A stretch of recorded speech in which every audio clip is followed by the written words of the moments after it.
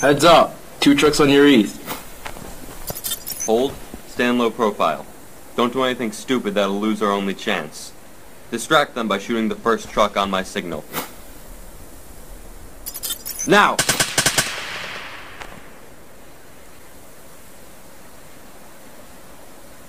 Hold.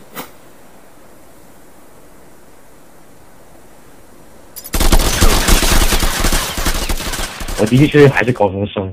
目前这个团队呢，现在目前只有3个人，对，有一个是大学生，这个他好像是大2，然后有一个呢也是高3，跟我一样。最近有一个成员呢就刚好退出了，他准备高考。很多人都说我们年纪非常小，但是游戏上面做的，我这一点我也是非常自豪的。主要是遵循一点，就是说人的话，为了梦想，就是一定要坚持。那个时候呢，做的的确是非常辛苦，有一段时间是非常大的压力的。那个时候的话，整个人睡觉也睡不好，也比较焦虑。那个时候我基本上的话是靠着就是听着初音的歌这样子说，得到他的鼓励，这样子一直坚定走下来的。所以说我为什么会说我是他，不是他的骑士。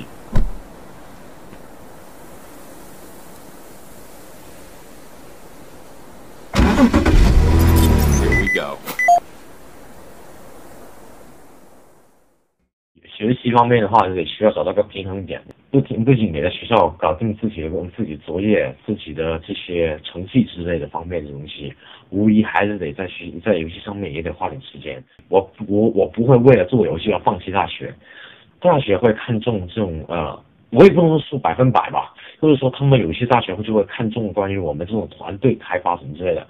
然后我申请了 MIT， 也是麻省理工。我也特别想去 MIT， 这是我最想去学校，这是我梦想的学校。就是那时候我也去麻省理工参观过，我还跟一个老师在那里，就是一个教授，他们在那里还见过面。他也非常和蔼，跟那个不是和蔼，就是非常和气，跟他一起谈话。然后他也特别喜欢春晚，也看过春晚演唱会，所以说我就跟他聊了，我就开始跟他去聊这方面的问题，然后跟他聊关于虚拟现实和人与未来虚拟世界的这个连续看法。我现在在看那种 AI 的论文，还有那动漫的方面那种这个书籍。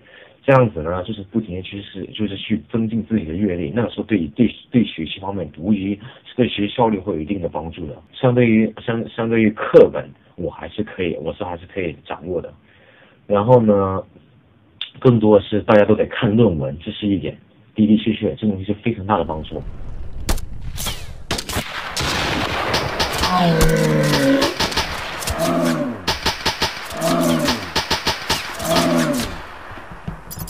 Secure him.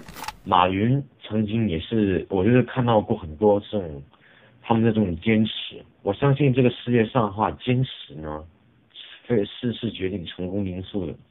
只要奋斗 ，striving， 然后呢，问心无愧就好。梨视频客户端全新上线，